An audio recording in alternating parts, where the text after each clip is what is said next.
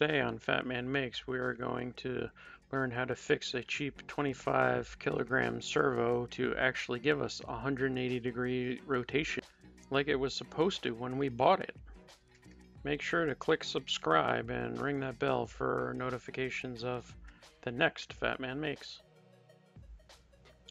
So let's test the throw of this 25 kilogram servo.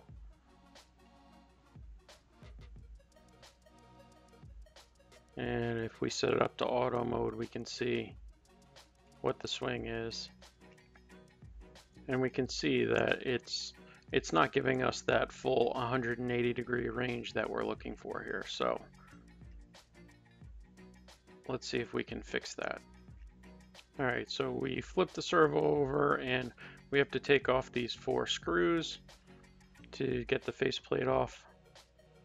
So we have this breakout board that the cables feed into, and then if we look in the bottom of this board, we have these 3 wires, and these 3 wires go to the potentiometer in the base here.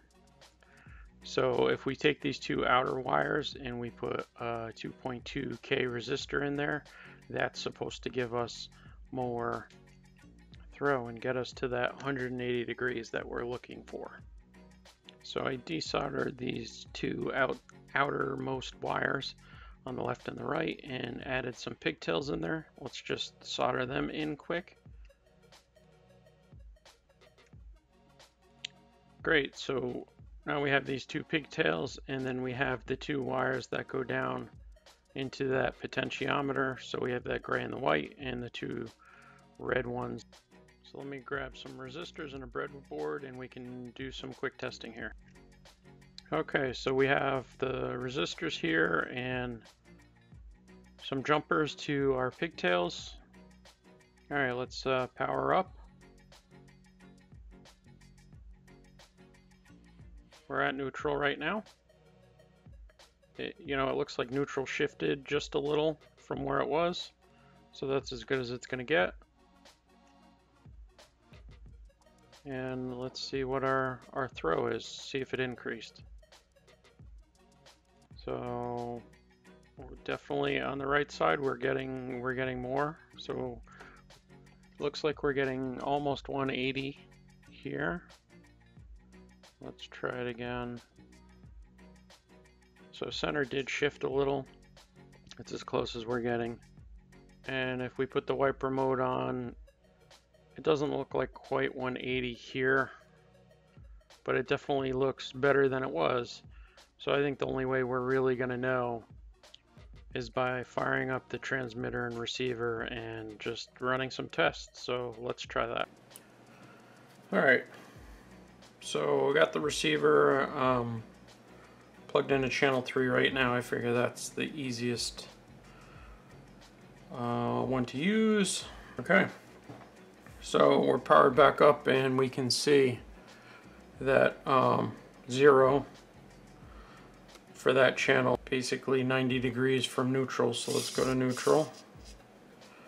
And neutral seems neutral, and let's go to 100%. So yeah. So it looks like if we add those 2.2K resistors onto both sides in the servo, we do in fact get 180 degrees rotation, which is what we really wanted. So cool.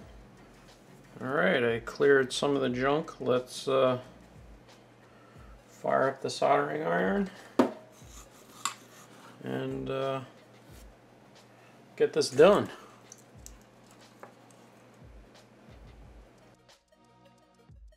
So we have to clear out the pigtails real quick.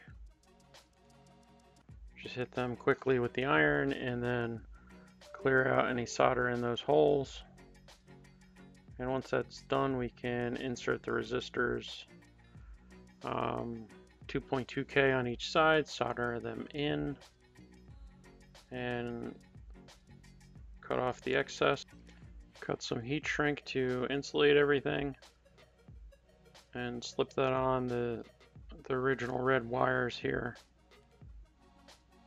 And once we got that all on, then we can shorten up these resistors and solder on the wire.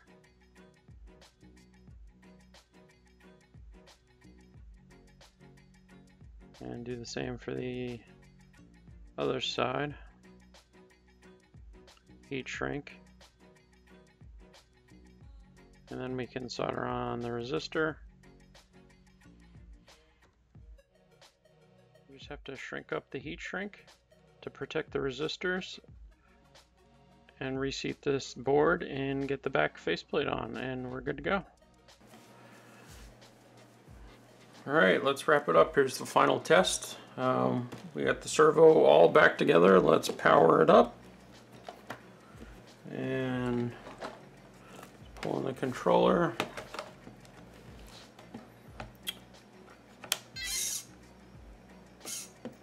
All right, so throttle is all the way down, and if we go all the way up, I would say not quite. It's almost 180, but it's pretty close. I think the 100 is just a hair off, and yeah, that might be a trim. You might be able to adjust that with trim. But that's a lot better throw than we had originally starting out, so I would call this a success. All right, see you guys next time.